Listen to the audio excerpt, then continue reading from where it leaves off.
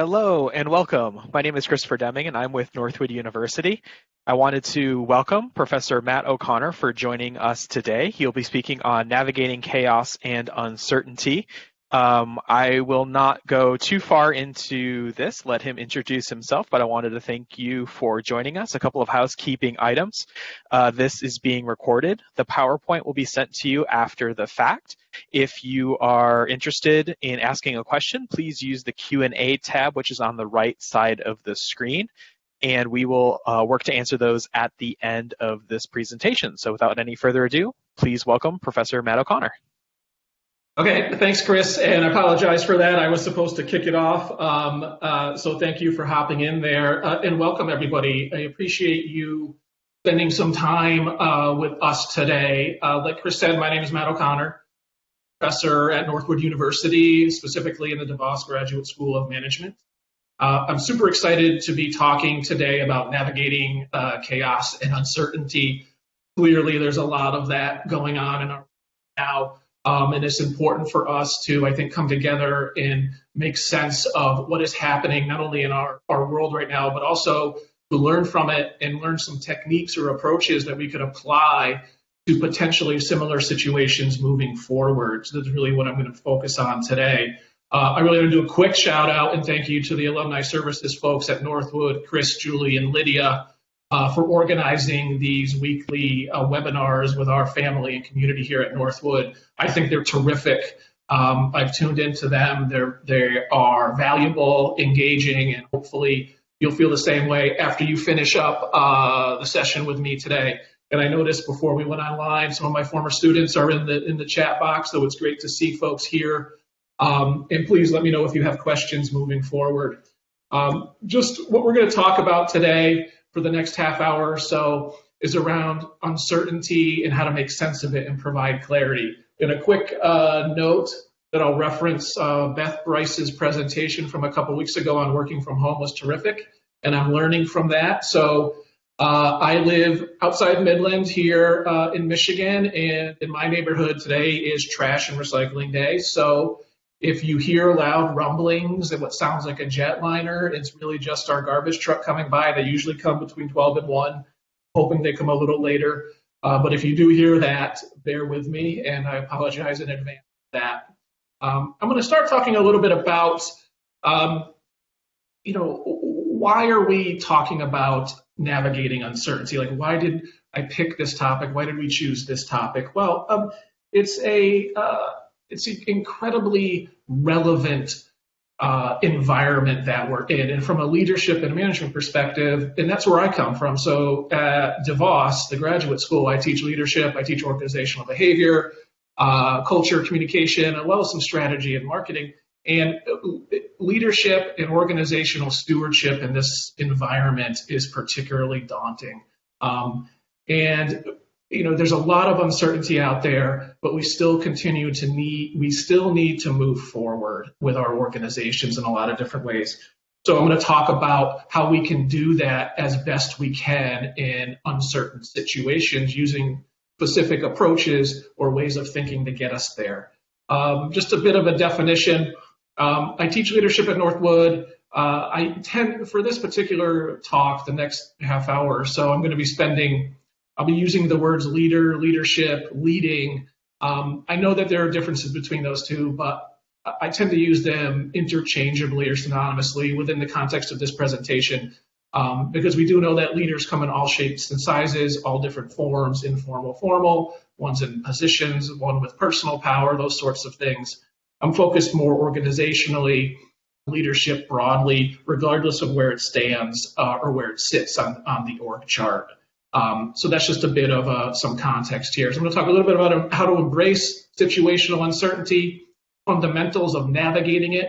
And I'm going to dig a little deeper into one particular approach called sense making. And it's something that we have all done as human beings in ways, but it's also a technique and an approach that we reference in some of our MBA courses that's relevant and applicable in a lot of different settings. And I'm going to walk through briefly kind of a simplified version of how to go about that and what our goals are and how that can deliver clarity in some way to our organizations and the people that we work with. And then we'll wrap it up with some questions. Okay, so that's kind of the outline. So embracing situational uncertainty, that's kind of how I titled this first slide. And on the right, you'll see this big infographic called VUCA, V-U-C-A. I mentioned this in class a few times. The environment that we're currently in is incredibly volatile. It's uncertain, it's complex, it's ambiguous. Right? It's a military term or a military framework that emerged, I think, somewhere back in the 80s to capture how nebulous and how cloudy and how uncertain situations can be. And by situations, they could be our external environment, they could be our competitive landscape, they could be a global pandemic. A variety of different scenarios fit within this VUCA framework. And you can see just by looking at it, things move very quickly right now in our world. So it's volatile.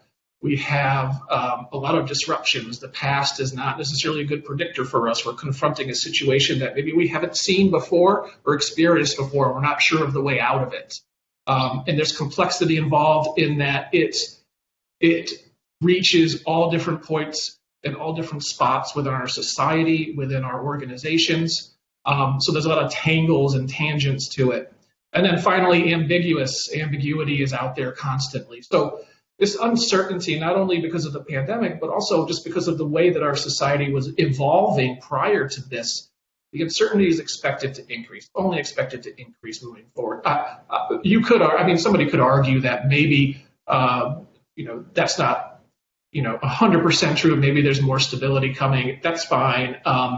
My point is that as organizational managers and leaders, the instability, the volatility can come from a variety of directions, and we have to embrace it and understand it as leaders and as organizational change agents. Okay, so step one in this process is kind of embrace the uncertainty, recognize that you're in it. Okay, and that's not always easy to do. One of the tips that I've learned over the years is that if we are asking ourselves as employees or as leaders, has our competitive landscape changed as a result of X, Y, and Z? Right? There's some uncertainty there, situational uncertainty. What will our industry look like in the future? How do we even begin to move forward on our planning process when we don't know what the future looks like? So those are all questions that if you're pondering in your head, you're definitely involved or immersed in some sort of volatile or uncertain or complex environment. And that's a little different. When I've done this talk a couple times before, there's a difference between this sort of uncertainty and strictly defined like crisis leadership.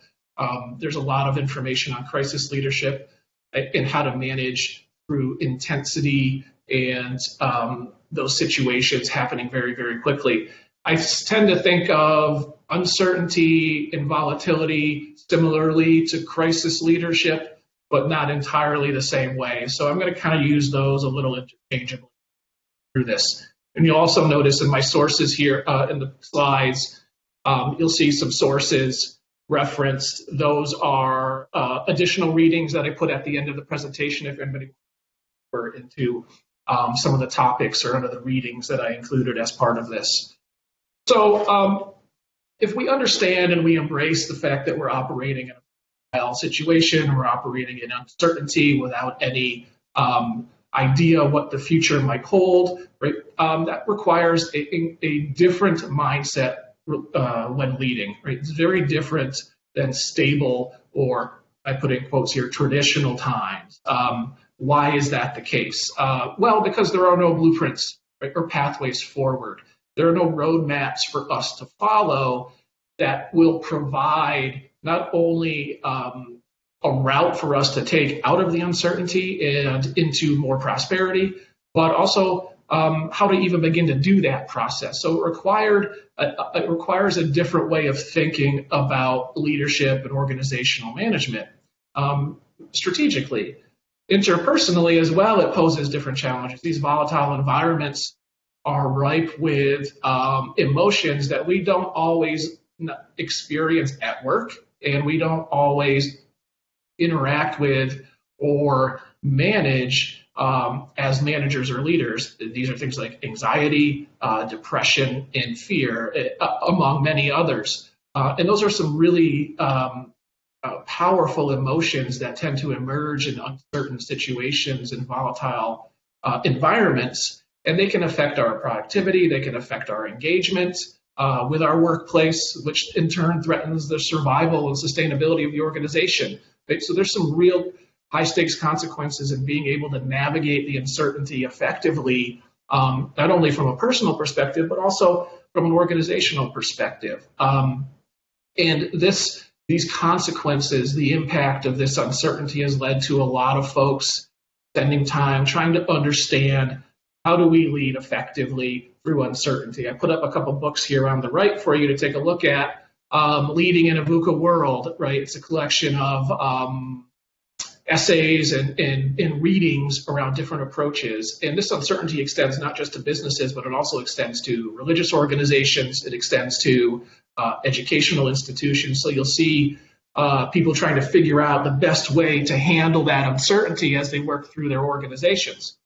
The book beneath it, The Practice of Adaptive Leadership, is by Ron Heifetz, is very popular, very common model of leadership thinking for situations exactly like this, where we don't have a clear path forward. One of the big takeaways from the adaptive leadership mindset is that we have to recognize those adaptive challenges, ones that we don't have a blueprint for, we don't know the path forward, and then figure out just how to navigate that.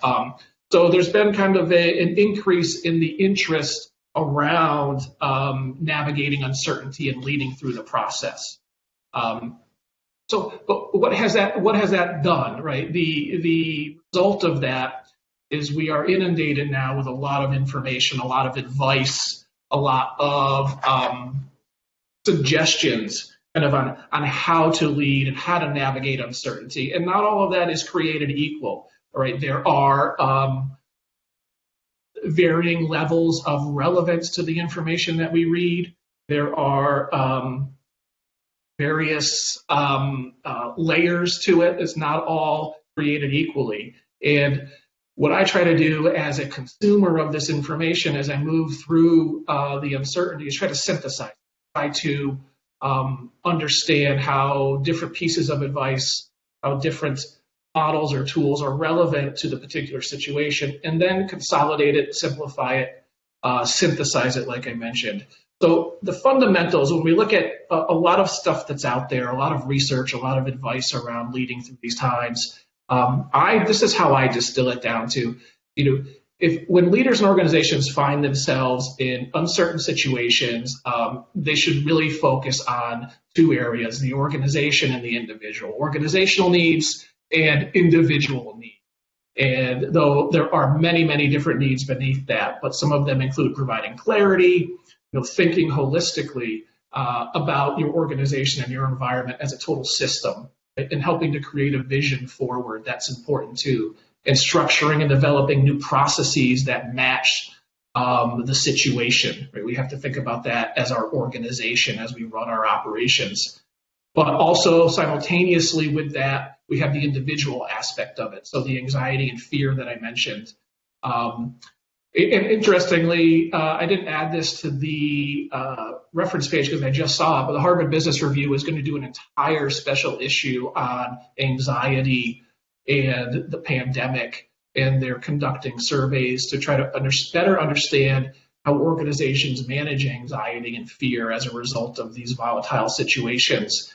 So if you're interested in that survey, I'm sure you could track it down somehow, or even I could post it up after, we could send it out. But so it's a really, really important topic, and that's why we have to address that moving forward, because those have a tremendous impact. When people suffer from anxiety related to external events or fear, they tend to slow down, they tend to retrench, they tend to resort back to what they know, and that stalls the organization, right? The organization doesn't move forward, the organization stops evolving or responding to the environment, which is problematic.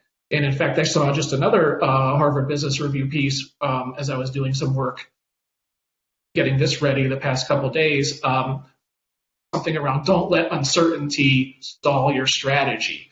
Okay, so there's emphasis and there's momentum And there's a legitimate reason why we have to continue to move forward, even in times of crisis, even in times of uncertainty and volatility. And, Stan McChrystal agrees. So for the alums out there who were around in 2018, you might be familiar with our OmniQuest book for that fall, I think it was, Team of Teams by General Stanley McChrystal. He tweeted out recently, I think a week or two ago, the two most valuable traits leaders can show during the crisis are empathy and clarity. And that's consistent, right? I mean, not everyone would agree that those are the two most valuable traits, but I think we could agree that they're very important. And what is unique about it to me is that what I tried to do with this presentation is a little unique, is that to go deeper than just that. So these are the fundamentals of navigating uncertainty, but how do we provide clarity? Right? I mean, that's the question. How do we help people in our organizations understand what might be happening out there when so much is uncertain and so much is ambiguous? Because we have to continue to move forward. How do we make sense of a new world where we as leaders and managers and employees ourselves are unsure of what the future holds? We're not quite sure. And that's an enormously daunting challenge. So there's no surprise that all of these emotions emerge in times like this.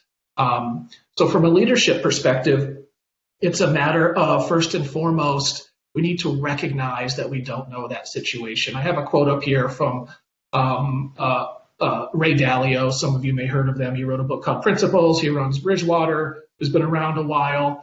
Basically, believe not knowing. You have to understand that you don't know the best possible path. Recognize that. And your ability to deal with not knowing is almost as important as whatever it is you do know. So that is a fundamental component of leading through uncertainty. And if we translate that or extend that out into behaviors or approaches, when you look at the sense making and the research around navigating uncertainty, is like intellectual overconfidence is a threat in navigating uncertainty. Assuming that you are right, assuming you have the answers and all the information, that's a real problem. So we have to understand that we don't, and that's okay, but we're going to do our best to figure out where we go from here. And how we do that, and how a lot of people do that, is through something called sense making.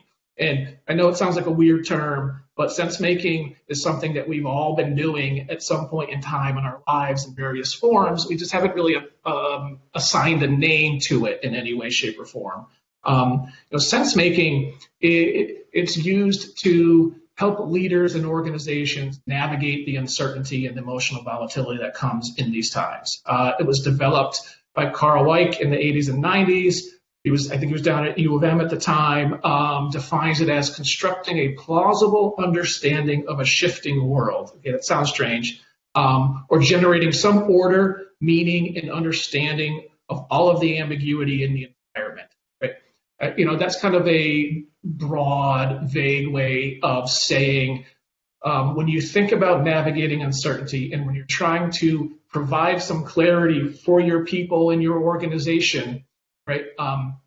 Sense making is a tool to help you assemble a jigsaw puzzle, right? That's the metaphor that I use to describe it. So assembling a jigsaw puzzle, creating a map, or painting a picture.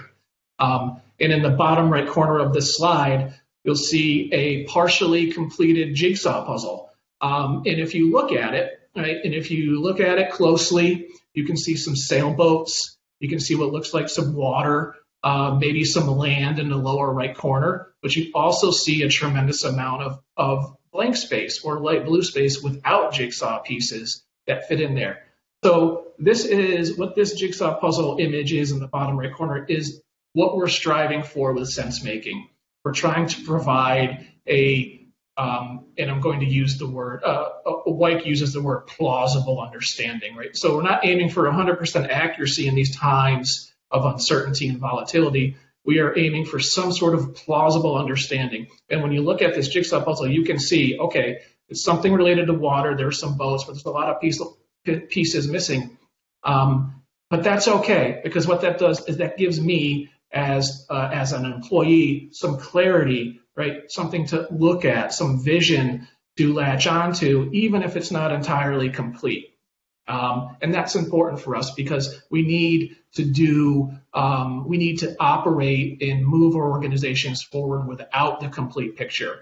Because even if we just think about it in black and white terms of staying, of waiting or moving forward, or so, for example, if we think about our economy, if we think about it in terms of being closed and being open, right? Those binary choices create a lot of anxiety for people because they're drastic.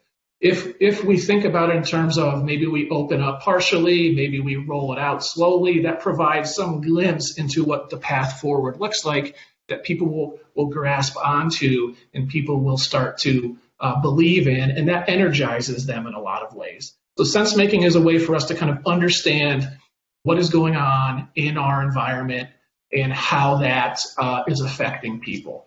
So in order to do sense making, like I said, we've all been doing it in our lives in various ways. If you started a new job, right, you're walking into the office on your first day, you're engaged in sense making, whether or not you call it that, probably not. If you move to a new city, or you've engaged in sense making, all right, you're trying to learn about your environment. The steps for sense making are pretty complex. There are multiple ones. I like to synthesize things. I like to simplify things. So what we do is essentially we collect information from a wide variety of sources. Right? We study that information. We apply some sort of framework to it to create a story, to create a map, to assemble that jigsaw puzzle, which we then communicate back out to our stakeholders, whoever they may be, in a compelling way. And that's important too. So sense making is a real legitimate kind of leadership capability that doesn't get enough attention. That's kind of wanted to focus on it a little bit here because there's a lot of information that's out there, like I mentioned, but sometimes it only scratches the surface. And I like to go deeper into particular techniques when we have the chance so people can walk away with things that they can maybe use in their daily lives. Sense making is rooted in words and numbers. That's what I like to say. Intuition, logic, data and opinion. It's intellectual. It's emotional. It's to shout out to Beth again for her presentation a couple weeks ago. You know, if we look at this from a Myers-Briggs perspective, I am an INFJ. The exact opposite of that would be an ESTP. And I like to say that both of us could do this, right? It appeals to a variety of different personalities and leaders and preferences. It's part of a popular leadership model called 4CAP, 4 capabilities, along with relating, inventing, and visioning. It's a cognitive skill which fits into some of the other leadership models around skills. So it's something that we use in our heads. It's a way of thinking, but it's also a way of interacting with people. So it's also a social skill as well. It's a powerful tool for us to capitalize and leverage in a lot of different ways in our organization. But the larger question is, why do we even want to do this? Why engage in sense making? But it's important because that plausible form, that incomplete picture is enough to give organizations something to hold on to. It's enough to keep fear at bay momentarily or temporarily in our organizations. It provides hope and confidence to your external environment, your stakeholders. But most importantly, and I put this in quotes because this is Deborah Acona's piece, she's at MIT, she talks about sense making as a tool to move from anxiety to action. And that's really what we're hoping for here.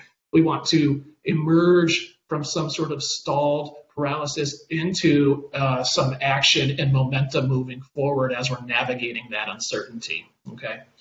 So sense making it can be a complicated process, but for me, I simplify it down, like I mentioned, into 3 steps. Collect relevant information. Okay. So the first process, the first point in that is to suspend your personal judgment. What you want to do is cast a really wide net and talk to people about the uncertainty and the volatility. But you can't let your own biases or experiences influence you to the point where it kind of compromises what you're doing. And by that, I mean, and I'm guilty of this maybe more than a lot of people, where I sort of generalize departments and things. So I'll say all marketing people think this way, or all accountants think this way. can't let those kind of creep into your process of sense making. You really just need to approach it as a neutral kind of observer of the situation and then try to make sense of it. You need to talk to as many people as you can about the situation to understand how they are making sense of it and what's important to them. As a leader of an organization or a manager, it would be a mistake to focus just on your top management team, your TMT, or your set of trusted advisors. You want that net to be really wide.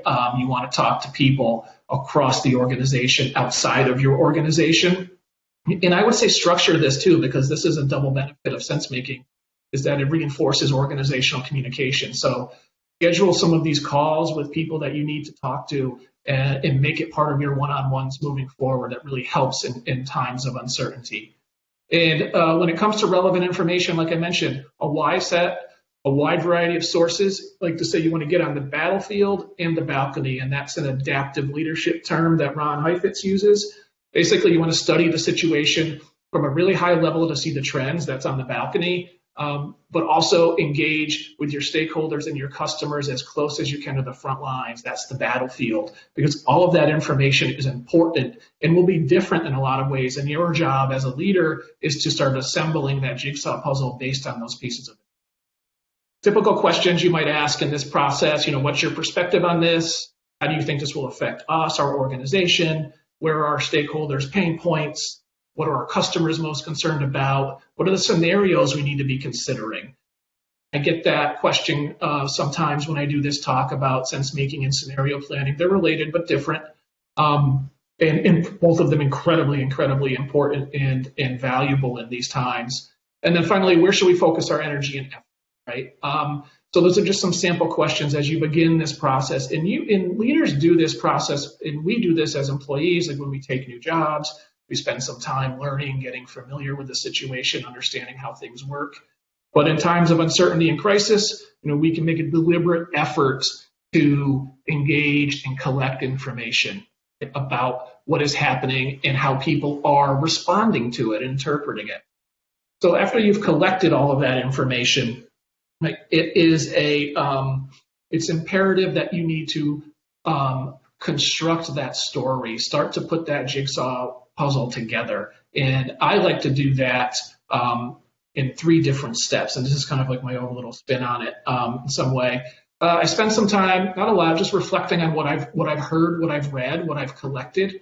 And I didn't mention this up front, but in the words and numbers piece of it for sense making, data analytics, that's such an important piece of this. You have to make sure you understand the math as well. Use the data to your advantage as part of that puzzle. It's a pretty enormous piece of the puzzle, but it is only a piece of the puzzle. There are other things to consider, and you need to look at that through all the different perspectives.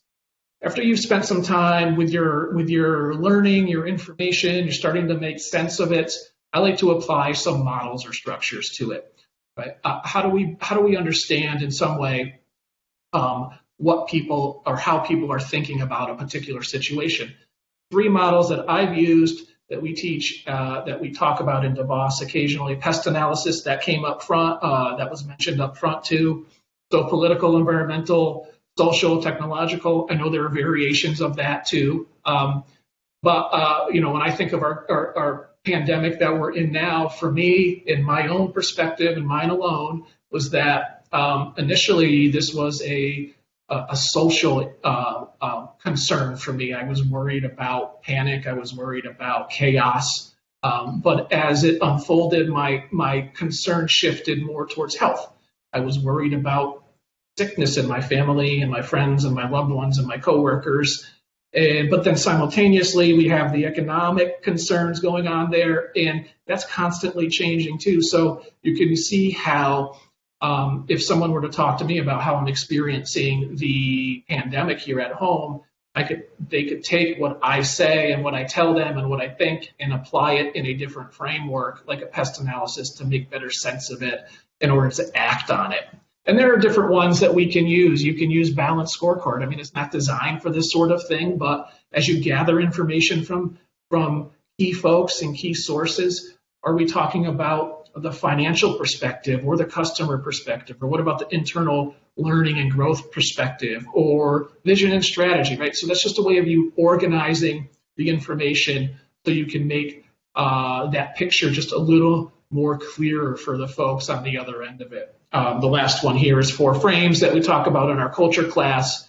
That's a little nebulous, but organizations come in, have a variety of different dimensions to them, and the 4 frames is one way to think about that.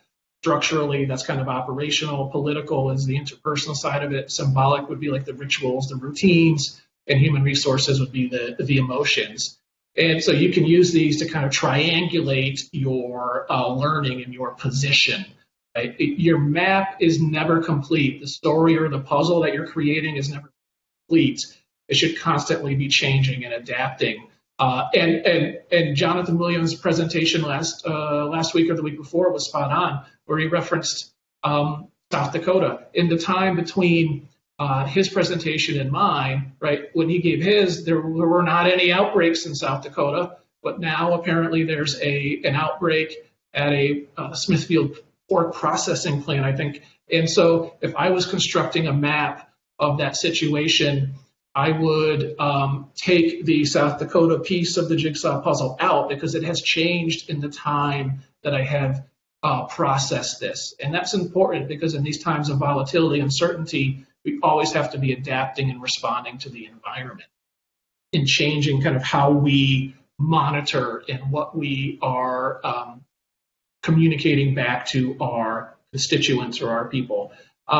So Beth Bryce and Stacy Trapani talked about communicating and some of these others. So this is a little, I don't want to spend too much time on communication techniques, but from my perspective, I mean, the whole point of us doing this is to minimize anxiety, provide some kind of clarity in our organization, and help us move forward. And one of the ways that we do that is to communicate the puzzle in the sense that we're making of this particular situation.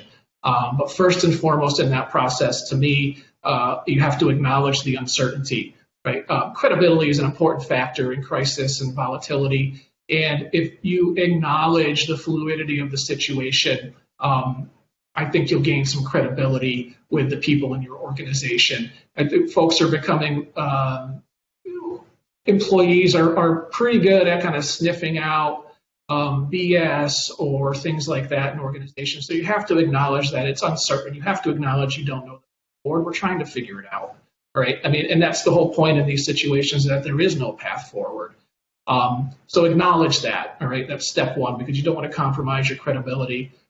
When we communicate this, we talk about communicating persuasively, using stories, images, metaphors, videos, podcasts, all essential, all absolutely relevant. I like to say nothing replaces the individual interaction. So if you have one-on-ones with your people, make sure you keep them on the calendar, or better yet, maybe schedule more with new people, right? Because in those one-on-one interactions, you can not only engage in sense-making in that you can learn from them, but you can also reinforce a lot of the different outcomes that we're talking about and as part of sense-making. And you can also help reinforce the relationships that you have through that one-on-one interaction, which tends to be amplified in these times. And also, like Jonathan Williams mentioned last week, this is an opportunity for organizations to change. Right? There's an opportunity to do some fundamental structural changes in how our organizations work as a result of this. So third step is to continue the learning process here, to encourage continued learning and to generate new ideas, to challenge assumptions that have been on the table, and to discuss undiscussable topics. Right? So take advantage of that. Key points to communicate after you've gone through the sense-making process. This is what works. This is what we're seeing and experiencing. This is how the situation has changed or evolved. This is where we think it might go in the future.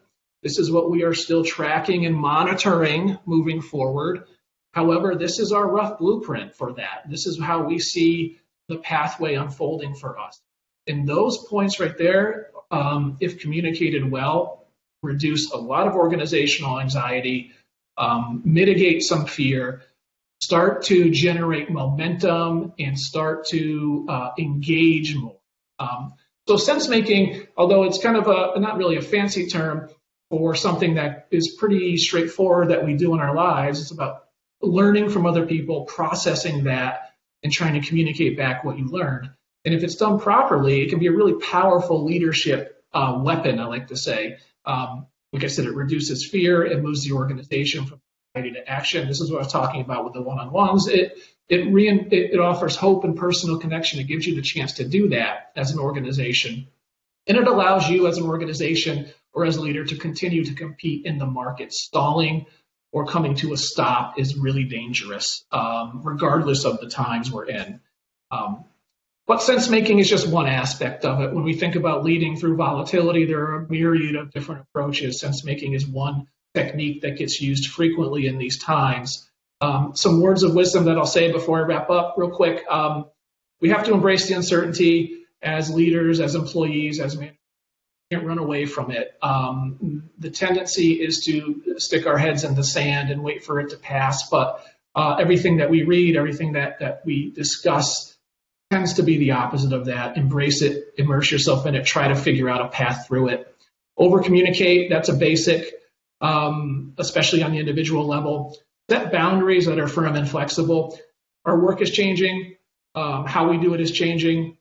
Make sure people have the flexibility to be productive, but also at the same time, make sure accountability is still embedded in your organization. That's important. This one is really near and dear to my heart, too. I'm a huge fan of learning from experts, talking to other people who have subject matter expertise in different areas. And if you as your organization were caught off guard or are not fully clear on the path forward for yourself, think about expanding your network. Right? Do you have anybody, do you have any law enforcement folks you can interact with or mentor or things like that to expand the network of knowledge that you can gain through this process?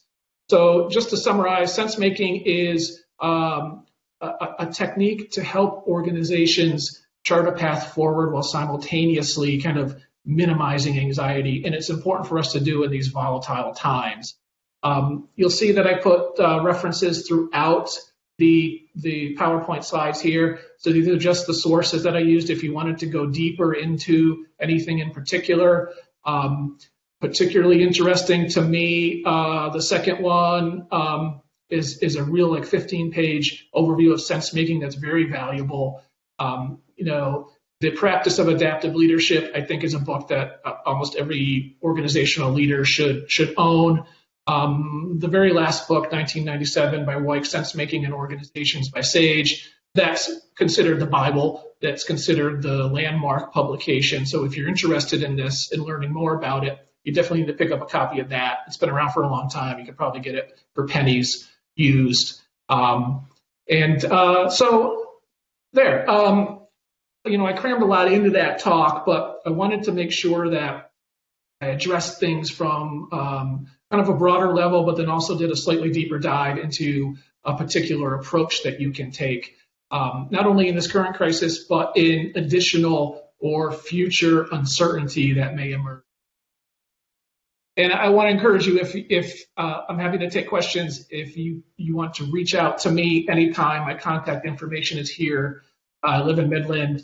You can call my cell, shoot me an email. I'm happy to chat. I think leadership is inherently a social activity, and I will talk to almost anybody at any given time about their philosophy, their experiences, because that's how I learn about it, and that's how we evolve as professionals. So thank you. Chris, how does that sound? That sounds great.